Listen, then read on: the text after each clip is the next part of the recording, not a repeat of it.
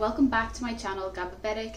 In last week's video I did my top 5 habits/tips for managing celiac disease. If you didn't see that, I'll link it in the description down below. So today it's only fair to do my top 5 habits/tips for managing type 1 diabetes. If you watch my channel you'll know that I've been type 1 diabetic for about 14 years now, which is a very long time. So I'm making this video to share the things that have helped me in the last 14 years and made my journey with type 1 diabetes that little bit easier. I hope you like the video. If you do, please give it a thumbs up, and if you're new here, please consider subscribing to the channel. But let's get started on the video, and let's start with tip number 1. Okay, so my first tip is to keep your hypo treatment for low blood sugars in lots of different places. Have a treatment beside your bed, in your bag, in your car, at work, in a different room of the house, at a friend's house. Honestly, this tip is really important and it's been a lifesaver for me. For example, beside my bed, I have my Lucozade, and I also have an emergency gel in case I am really low blood sugar when I wake up and need it. I can't stress enough how important this is. There's been many times where I've been really low and needed something really fast, and I just don't have the energy or the time or the mental capacity to go looking for Lucozade or whatever your hypo treatment is. Also, it's very easy to leave the house and forget your hypo treatment. How many times have I left the house thinking I have a sugary drink or glucose tablets in my bag, and then I've gotten out in the car and I've realized, oh no, I don't have anything. And that feeling is really horrible because you start to be worried then. If you have a low blood sugar, what will you do? So this has saved me so many times. I keep my bedside hypo treatment, I have something in my car, I have one in another room of the house, I have something in my bag, and I also had something in my drawer desk at work when I was working on site. And it's just so handy. If you forget, if you run out, it just honestly can save your life so many times, and it just takes the worry away of if you have a low blood sugar what you'll do. So definitely a really important tip. Also, I will say, if you have an emergency treatment like a glucagon injection, keep that at different places if you can. For example, keep one here if you're allowed to at work or school. When I was in school many years ago, I had one in the fridge in the school in case something happened to me there. So also another important point to make, keep any emergency like injections or anything for the really bad hypo treatments in different places if you can as well. Okay, so number 2, type 1 diabetes revolves heavily around counting the carbohydrates in food so that you know how much insulin to take. My tip is make best friends with weighing scales. Get yourself a digital weighing scales and it will make your life so much easier. It is incredibly hard to estimate the amount of carbs in food by just looking at it.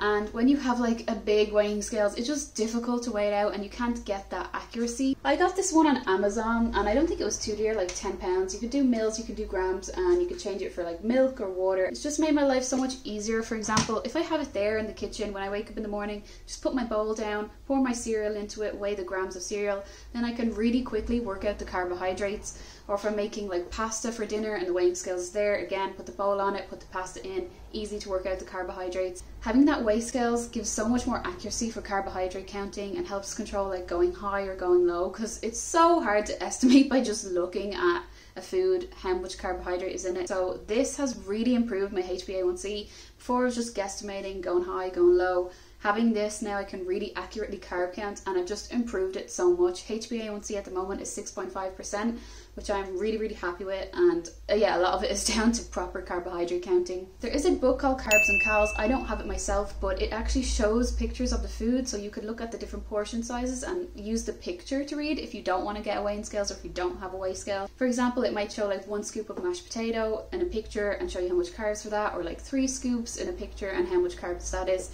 So definitely worth a look if you don't want to get a weighing scales.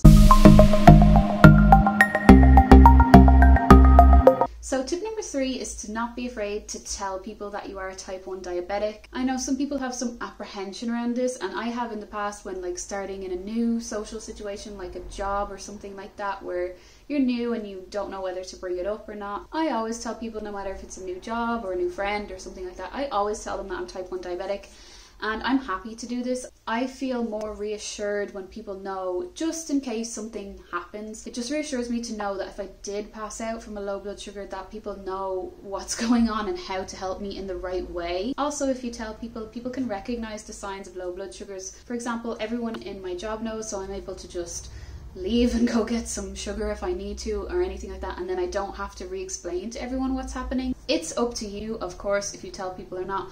I always do, and it has made my life so much easier. Don't get me wrong, it has been a bit nerve-wracking in new situations with new people, but I find once you have that first conversation and tell them I'm type 1 diabetic, they might have like a few questions for you, and then that's really it. Then they kind of know, and no one really brings it up again. So that's how it's been for me. I always find it really good to tell the people you're with that you are type 1 diabetic.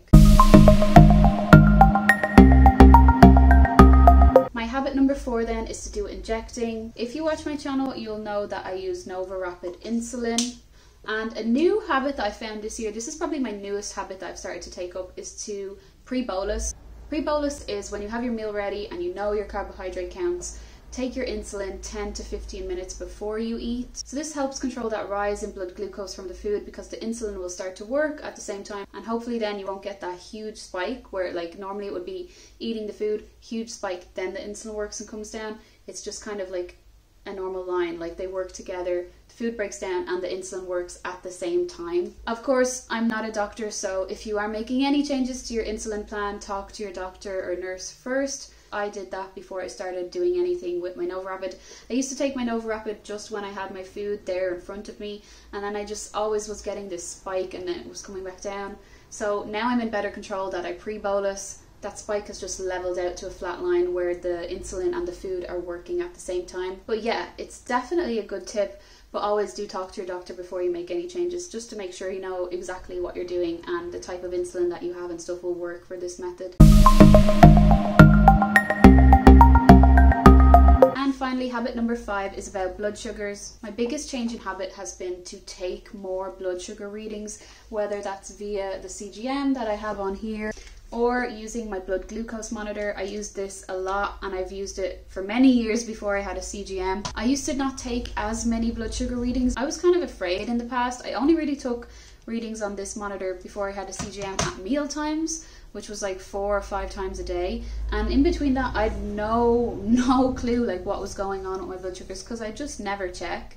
It's gotten a bit better now that I have the CGM. I test a lot more regularly, but even if you do have just a monitor, my suggestion is to test more regularly. Even if you're seeing readings that you don't want to, it just really helps give an overall picture. And this is also how I've brought my HbA1c down so much in the last 2 years. 2 or 3 years ago, I was only checking 4 times a day. Now I'm checking like 10 or 12 times a day. I'm seeing a way better graph of what's going on in my body. And I can see trends, like I can see after my dinner, 2 hours later, I might get a little rise and then that might go down, or I need some insulin to take that. I know a lot more about my blood glucose readings in my body, so it has massively helped, and I think will really help with HbA1c control. So yeah, my tip is to definitely test your blood glucose regularly, more than just the meal times. Test in between, test before bed. If you wake up in the middle of the night, sometimes like I do, test then, see what's going on. It will honestly help you get a really good picture of what's going on in your body, and that will help you control your HbA1c a lot better. It has for me, honestly. It's brought my HbA1c down so much. Okay, so that's the end of the video, my top 5 habits and tips for managing type 1 diabetes. As I said before, make sure you talk to a doctor if you're making any major changes. These are just the things that helped me in the 14 years, the things that I figured out that have made managing type 1 diabetes a lot easier. I hope you liked the video. If you do, please give it a thumbs up. Comment down any other tips that you have down below. I'd love to see them as well. And if you're new here, please consider subscribing to the channel. And if you're celiac too, like me, check out my top 5 habits or tips for managing celiac disease. I'll link it down below. Other than that, I will see you all in next week's video.